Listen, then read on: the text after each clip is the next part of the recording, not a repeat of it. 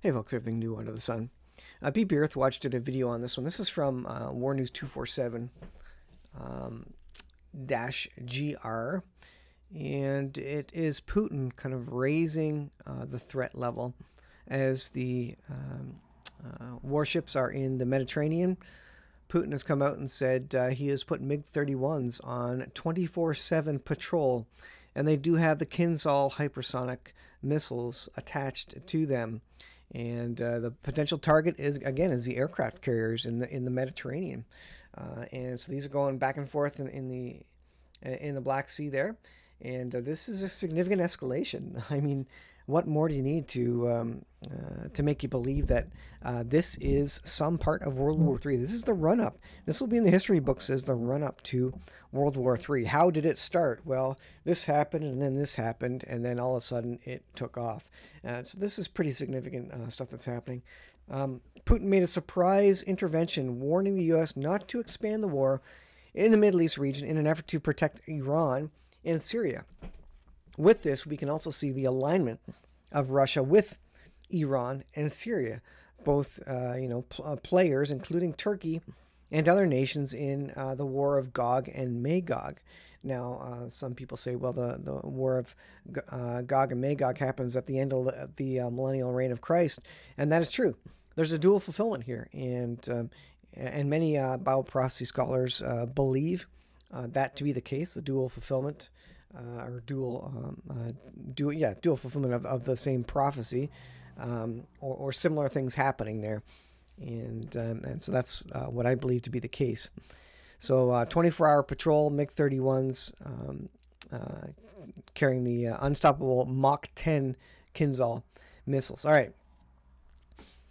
This is in the United States, and this is a warning and alert to you to stay frosty, I guess, as they say in the military, to pay attention, to watch your back. Unfortunately, at this point, it doesn't matter where you live. You need to watch everybody. You need to keep your head on a swivel. You don't know who is going to act out. It was just in the U.S. where a couple days ago, an American man, born and raised, I guess, murdered an Arab 7-year-old boy because of the Israeli-Palestinian conflict. And so hate comes from both sides, and that is absolutely occurring. So it's not just one side. It's not the left or the right or whatever it may be. There's trouble on both sides, and things will escalate because evil in the world is increasing. And the love of many will wax cold. That's what the Bible says. And because of that evil increasing, people will only start looking after themselves. But I think this is interesting, and why you need to look over your shoulder at all times now and be secure. Have emergency plans. Have safe rooms as they do in Israel, because we don't know who is coming after us at this point. Even in my specific location, there were recent reports on the community page on Facebook about break and enters. A school-age girl got home from school. Her parents were off to work, and she noticed some rummaging and some big sneakers in her, front door, and there was noises of rummaging from the basement. So obviously somebody was in the house. This is a community not far away from where we are. So the threat isn't necessarily Al-Qaeda, ISIS, or Hamas, whatever it may be, or sleeper cells. It could just be citizens, who are down on their luck, or having hard times. And as the economy goes south, there will be more and more who are down on their luck, looking for easy grabs, easy things to steal. But if you get in their way, they may get upset.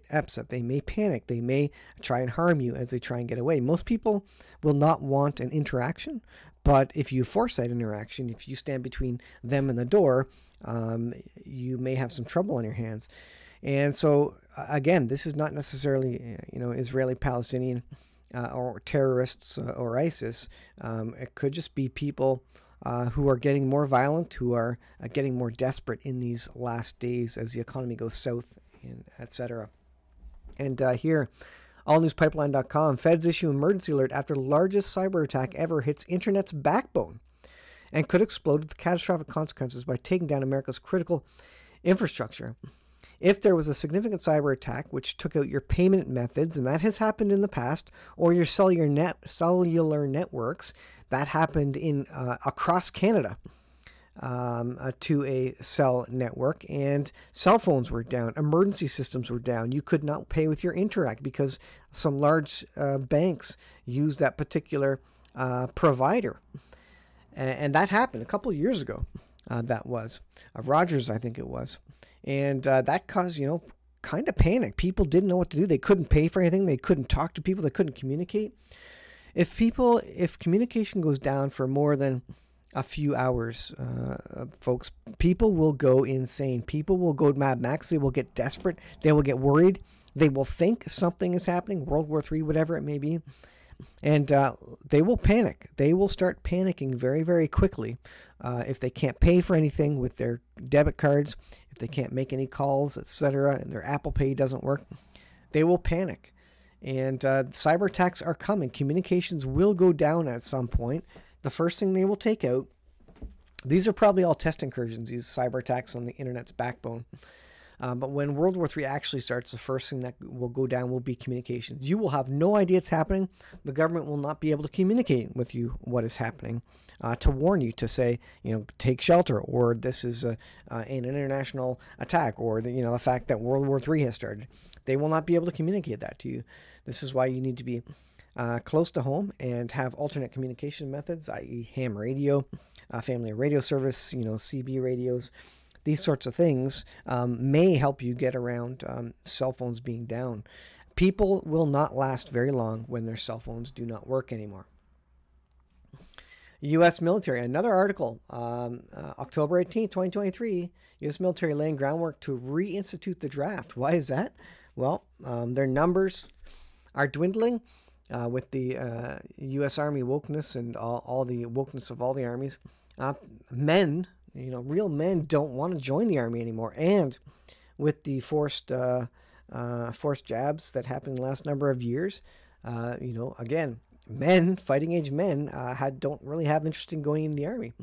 And so they will start the draft, especially as the U.S. Army also sees conflicts increasing: Ukraine, Russia, China, Taiwan, Israel, Palestine, Iran, etc. They see the need for more and more boots on the ground. And they will implement this. So this is coming. Here's one, and again, why you need to watch your back. FBI director warns about rising threat of Hamas-style terror attacks coming to the U.S.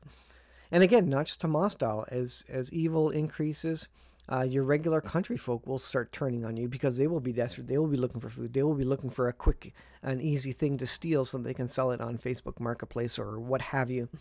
That's not new. That is happening even where I am, which is small towns. There are people, there are break-and-enters. There are, vans going around with, two men, and that happened recently. Kind of just looking for easy grabs, a lot of people go around looking for old copper lines to collect to sell scrap metal. Well, they're also looking for just stuff to take and to sell. They're desperate. They don't have any other jobs, and this will increase in the last days as people get desperate. I can't overstate that enough. People will be desperate, and so even if you have money, there's going to be a lot of other people who don't have money, who don't have preps, who will be looking for the folks who do have the stuff, and they will be coming after you, at least what you have. That's why you need to hide what you have. You need to be covert about it. You need to have a way to protect it. You need to have, your preps, your food stored in different locations. So if one gets taken, gets stolen, whatever it may be, you have another store of cache of food somewhere, or cache of, all the other things that you need to ensure that you have at the ready for any potential situation. This is happening in Ukraine, by the way. Ukrainian lawmakers vote to ban country's largest Orthodox body. So in this case, they're not going after small minority groups. The largest Orthodox church body is now going to be banned in Ukraine. And you say, well, they're never going to ban Christians. They're never going to ban faith. They are. They are doing that. And so if you don't think this is coming against Christians, how much easier is it going to be to simply label Christians, bigots, haters, right-wing terrorists, etc., and ban faith, ban religion under the banner of health and safety for everybody else. So this is coming down the pipe, folks. This is happening to small minorities. This is happening to large Orthodox churches like in Ukraine. And this is going to come to a town and city near you as your faith gets banned, folks. We are losing our freedom, our liberties, and this is the way of the world. We are moving to totalitarian government, a world economy. You can't stop it. It's happening. It's happening before our eyes. Each of us has no real way to deal with it unless we vote. And most people, are woke or otherwise, and actually they like big government because they think big government supports all the poor people, which it does with your taxpayer dollars, but it doesn't actually resolve any issues. So the number of people on the government dole never stops increasing, and you get to a tipping point where there's not enough people putting money into the system via taxes as there are drawing out of it, on pogey welfare and free handouts and such. Yeah, but that's, also civilizations collapsed. The Roman Empire collapsed as they went into this sort of socialist society and reliance on the government. And again, it's coming to a town or city near you. Be prepared. There is evil. There is violence. It's getting closer. The feds are correct. You need to watch yourselves. There's could be terror attacks coming. When the communications go down, you need to have alternate methods to talk to people, to get messages across. And you know what? A good way to do it is good old-fashioned handshakes with your neighbor. Know your neighbor's first name. Know their likes and dislikes, and what jobs they have, and when they come and go, and come to some alliance with that, so you can cross the road, talk to your neighbor, and have some agreement and some support with things. You don't need to use technology to communicate all the time. So I'll leave there, guys. Thanks for watching. Be prepared. We're in the last days. Things are going to get hard. We will enter a Mad Max situation at one point as we head to World War III, economic collapse, and famine. All lead-ups to the riding of the four horsemen of the apocalypse, which, again, I believe starts in the first 3.5 years of the 7-year period. And this is all stage setting stuff. We are going there quickly, though, with the stuff happening in the Middle East.